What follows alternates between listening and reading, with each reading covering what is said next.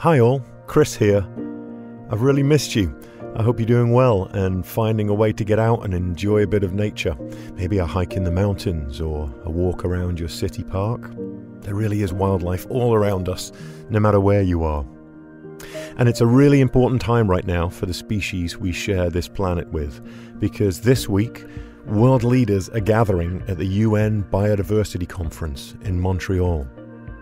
But first, I just wanted to check in so you know what we're up to. We haven't disappeared. We're busy working on Season 5. Season 5, I can't believe that.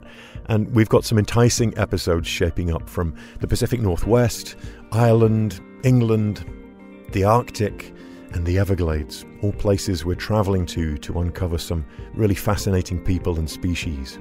Season 5 will launch in March, so hang tight.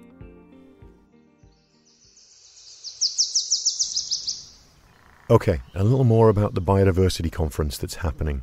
I thought you'd like to know about it if you haven't already heard, because it's a very important gathering of thousands of people, delegates from all over the world. It's called COP15.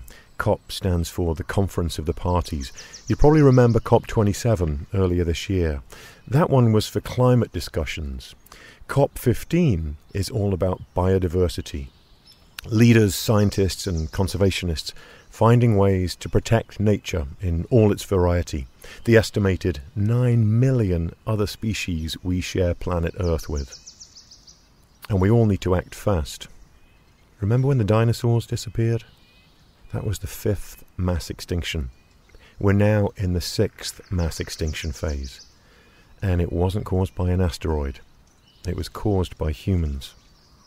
So whenever I can, I'm trying to convey as vividly as possible how protecting healthy biodiversity and wild places is not just a luxury or a hobby for some. It's essential. We have to protect the natural world. It's our life support system. And part of it is remembering that protecting wondrous ecosystems like Arctic tundra or sea ice, forests of all kinds, can also help halt climate change. Many of these places store massive quantities of carbon, and forests absorb a quarter of the carbon we produce every year.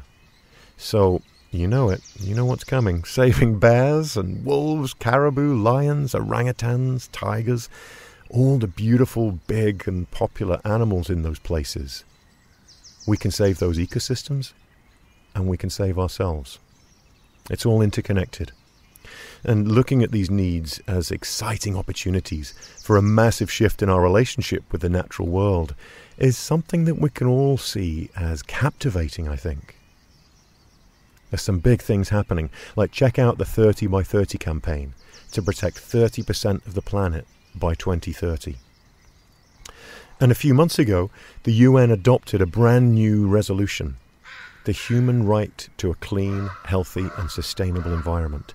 161 countries voted in favour of it, and none against. Imagine the possibilities when we all work together. We've put a link in the show notes about the Montreal gathering. Voice your support for nature whenever you can. It makes a big difference. Here's hoping a strong agreement will come out of the conference to reverse biodiversity loss. And hey, while you're waiting for Season 5, maybe I could keep you company through a previous episode. Maybe you're craving an international trip in a very biodiverse rainforest. Check out orangutans, people of the forest. Or ride with me through Germany looking for wolves in Return of the Big Bad Wolf. If you want to be moved to tears, I was. Listen to California's condor, the dinosaur bird. If you just want to chill and relax, try Escape to the Sounds of Nature. Or for a bit of fun, try the episode called Leave It to Beavers. Seriously. Okay all, we'll be back soon. Thanks for waiting for us.